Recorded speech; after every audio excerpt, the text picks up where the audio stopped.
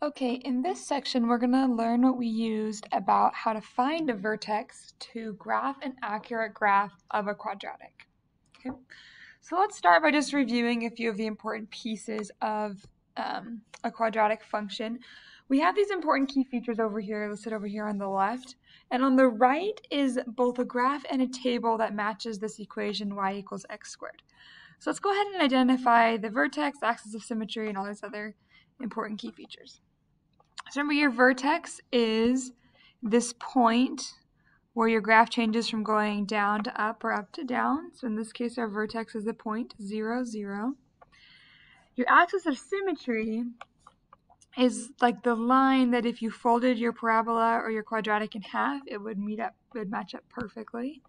So in this case, your axis of symmetry is x equals 0. Direction of opening means your quadratic kind of a U or an upside down U. And in this case, the U is opening up, so it's an up direction. The y-intercept is actually, in this case, the same point as your vertex, because that's the place where it touches the y-axis.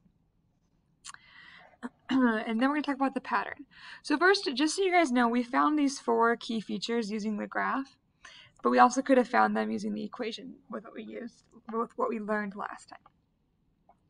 So let's talk a little bit about this pattern. I'm actually going to erase some of these extra lines that I drew.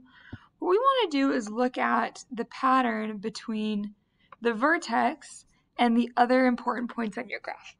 So let's just take a look at your vertex. It's at 0, 0. And I'm going to look at how do I get from 0, 0 to my next point. And I have to go over 1 to the right and then up 1. Okay?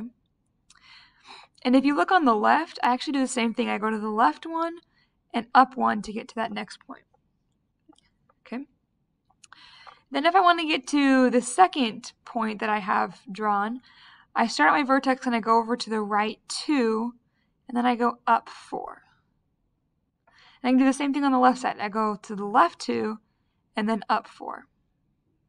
Okay?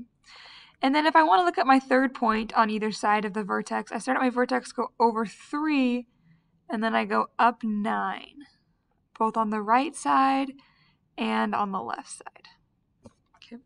The reason this is important is that this pattern of going over 1, up 1, over 2, up 4, and over 3, up 9 is actually going to be this. You're going to see that pattern over and over and over again in these quadratic equations.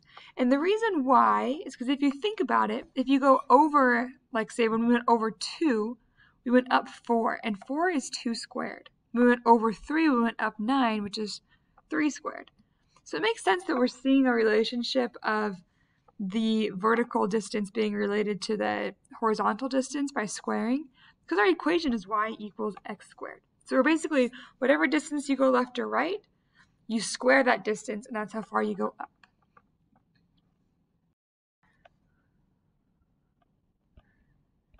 So that's kind of what, I'm going to let you guys describe the pattern here however you want, but just know that that horizontal distance and the vertical distance are related in that way.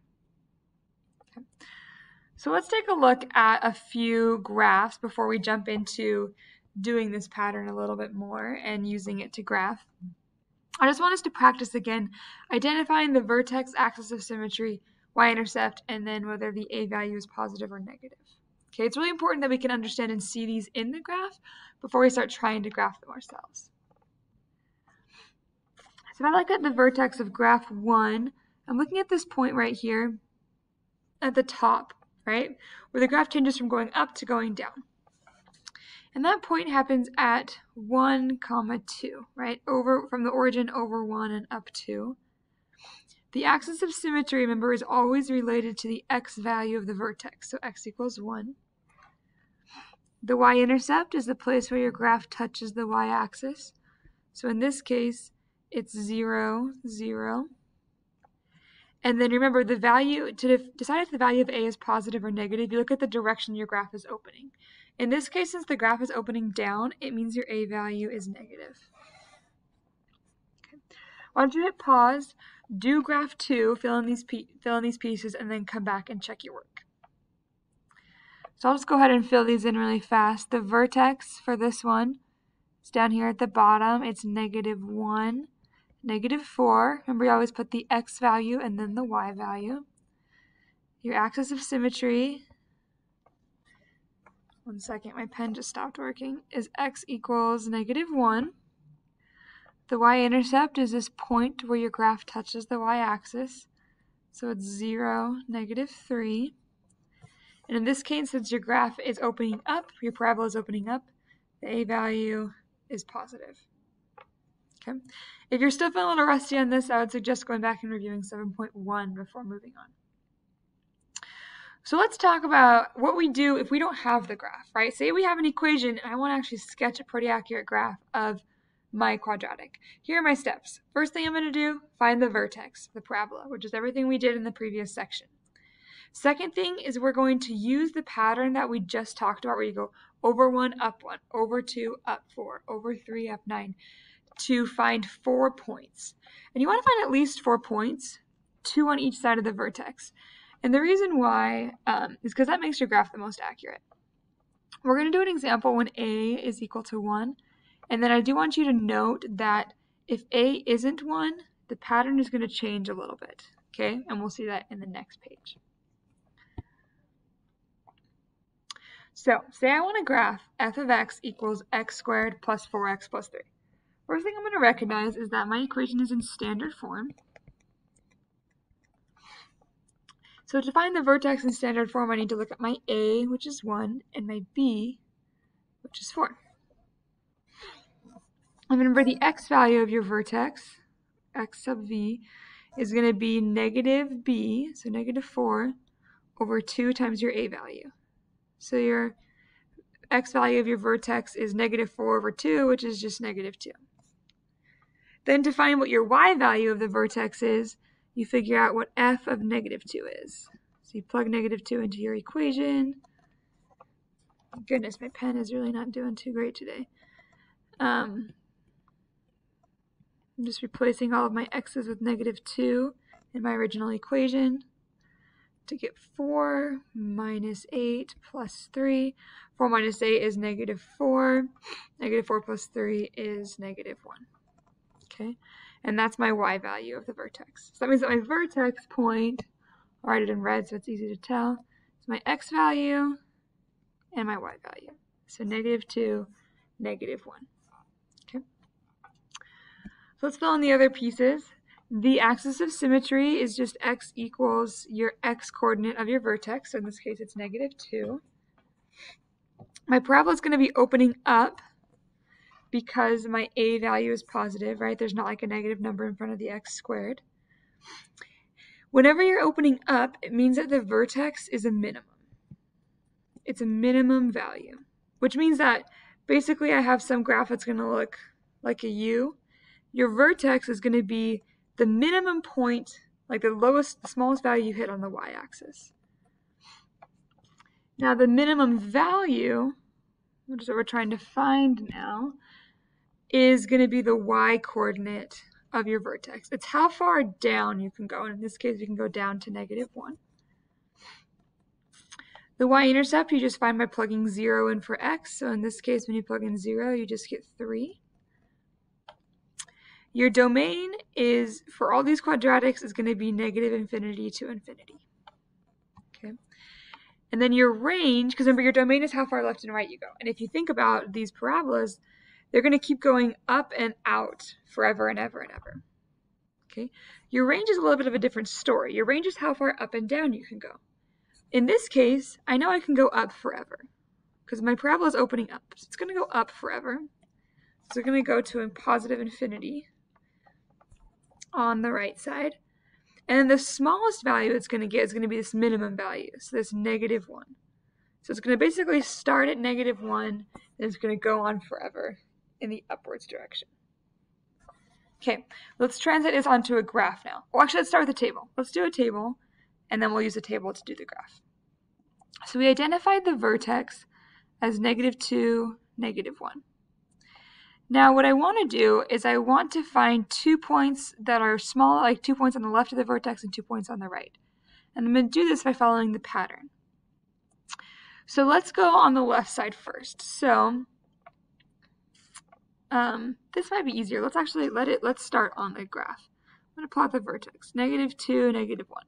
And all I know is I'm going to start this vertex and I'm going to create some sort of U shape. And I've got to figure out exactly what that U shape is going to look like.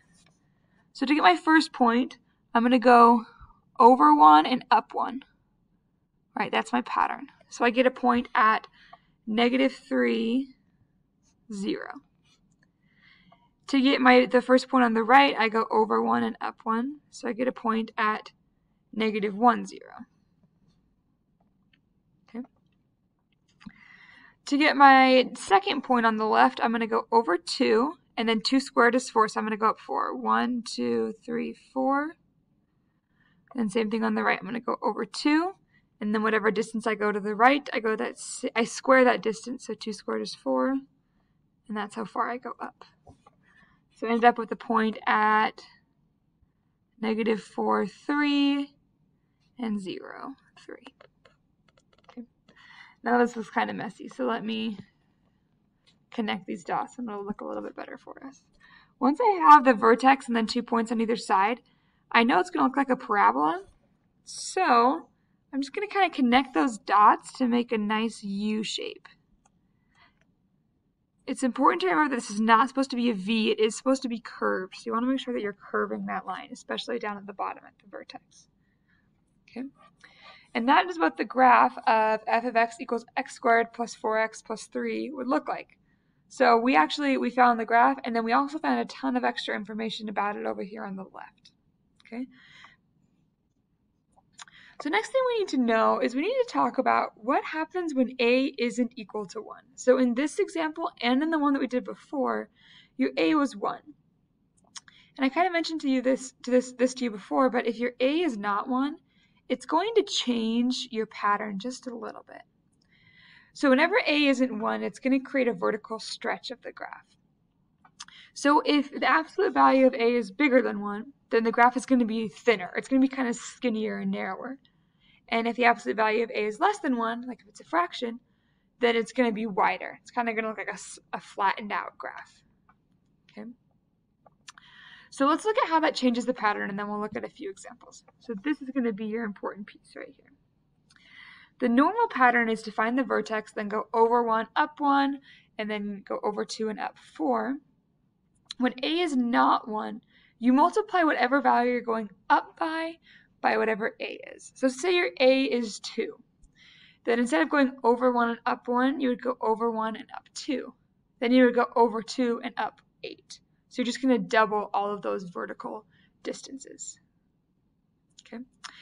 So I'm going to make another video where I go through a couple examples of how you would go about graphing using, or when the a is not equal to 1. So if you want to look at some examples of that, look at the next video. If not, go ahead and try these next examples by yourself.